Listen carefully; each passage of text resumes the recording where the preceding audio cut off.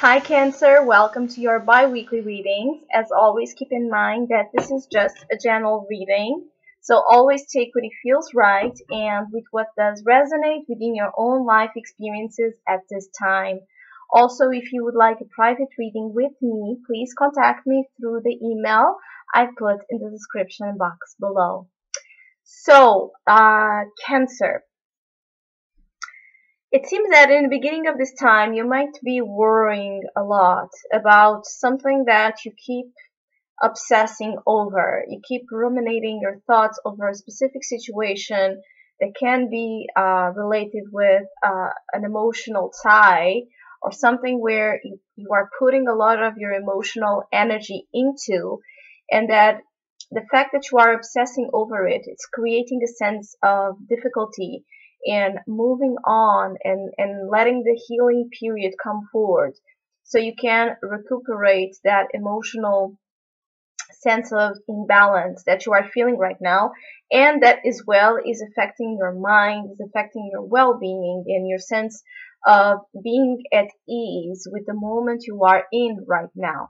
So you begin this time with the Nine of Swords. It's always a warning within your mind. We don't want this card to get to the Ten of Swords, and so it's very important to keep yourself um, put attention into your thoughts. Understand that your mind is is trying to control you in a way that it's not allowing the growth and the change and the healing to happen because you keep yourself in a state of worries and worry, and you keep attracting situations that will feed that seed of intention that you are putting out there. So you want to be mindful of where you are being obsessive, where you are being pressure, where you are putting a lot of pressure either on yourself, on a specific situation, or on other people, where you are too too uh, too oppressive with yourself in your thoughts, keeping yourself in a state of paranoia and anxiety. And you want to be mindful that that state of your mind, those worries, those voices that come forward, they are not necessarily real. And I'm not telling you that your worries, they don't have a foundation of truth. It's just that many things that you are thinking about the situation are a creation of your fear and not of the actual source of the problem or the situation that is concerning you. So you really want to be very thoughtful about how you are using your mind and how you are bringing forward the seed of intention of creating a new path towards your life, and where are you being participants with the problem itself? Because crossing you have the Six of Swords. So there's a desire to go to different shores, to go to a new place where mentally you can feel more in harmony and stabilize with yourself, where you can feel the change of the turmoil times, of the complicated times starting to settle down.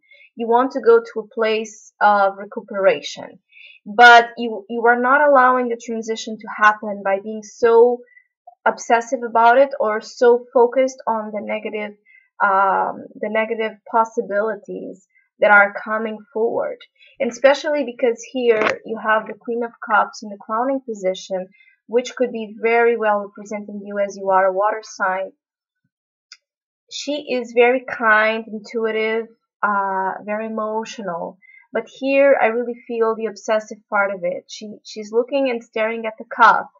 She's very concentrating all her energies into this specific emotional situation that is bringing her the worries, instead of trying to broaden up a little bit her scope of attention and trying, instead of looking specifically at it, at just one thing, trying to broaden up to the sense of opportunities in this process of change that you are going through, or in this desire to move forward, this desire to go to a different place, either mentally, physically, emotionally, or spiritually.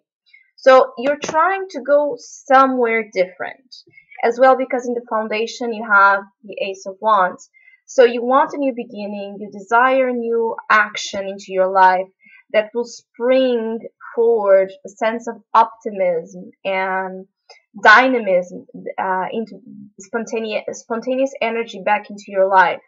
You want the things to keep rolling, to keep moving, and you are getting there, but you want to get there in a state of mindfulness where you are paying attention to what is happening, where you know what is happening exactly in front of you, not what your fears and insecurities are telling you that it's happening.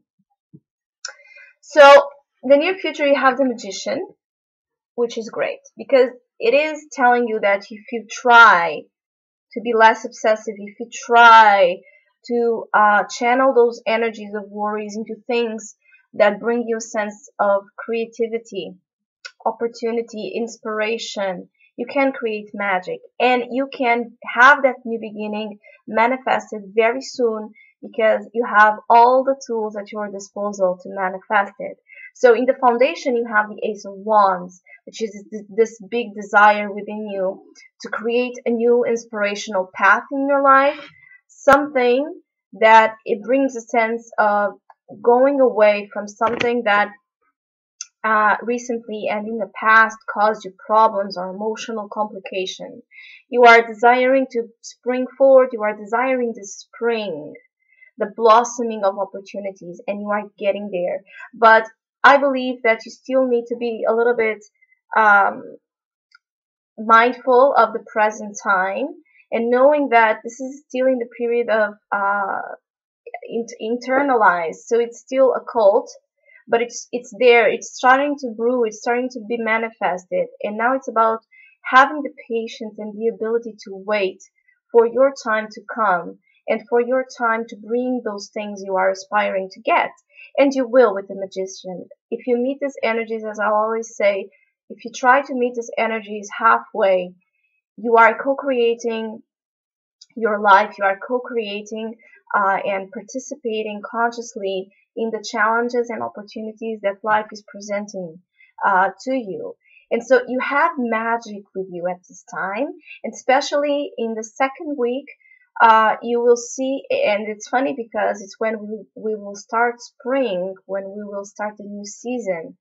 So every season somehow can be very important to you. Springtime, maybe that's when it's not going to be just in the foundation. It's going to start, the new beginning is going to be manifested. So don't over stress, over worry, over focus, over obsess, over anything. Anything that seems extreme at this time, it's not going to help your mind.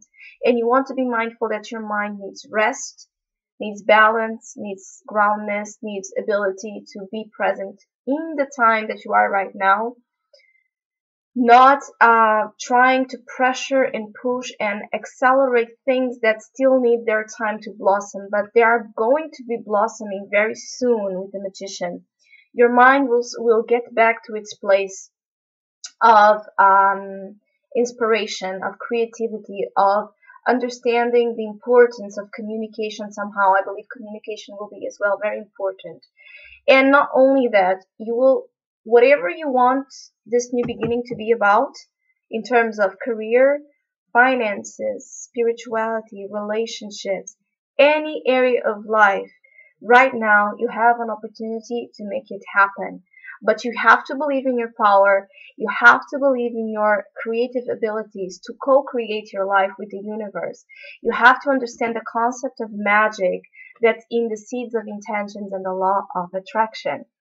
So Cancer, I hope you find your magic. Thank you so much for watching, liking, subscribing, commenting. I'm really amazed with all the feedback I'm receiving, and hopefully we'll see each other very soon.